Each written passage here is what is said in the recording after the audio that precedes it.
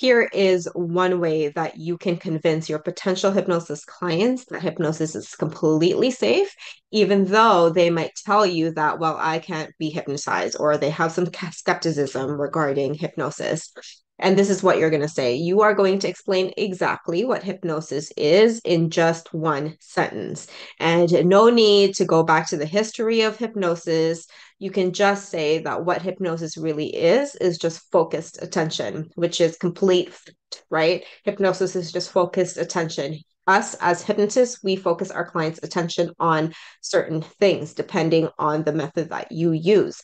And so when you just tell your clients that it's just focused attention and that you're going to help them to focus their attention on XYZ that you want to do, then that helps them to relieve that resistance or that skepticism. Because if someone can just understand that it's all about where your attention goes, which is exactly what hypnosis is, right, then they'll be able to get more on board with it.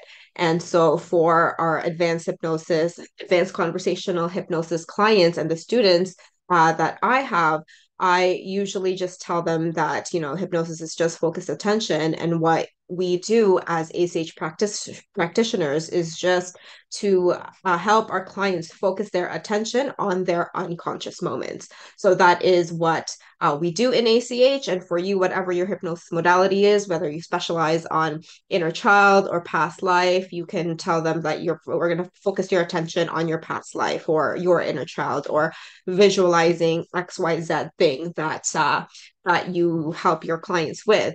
So this is just a quick thing that you can tell them. I really hope this helps. Try it out. Let me know how it goes. If you have any questions, let me know, and I will see you soon.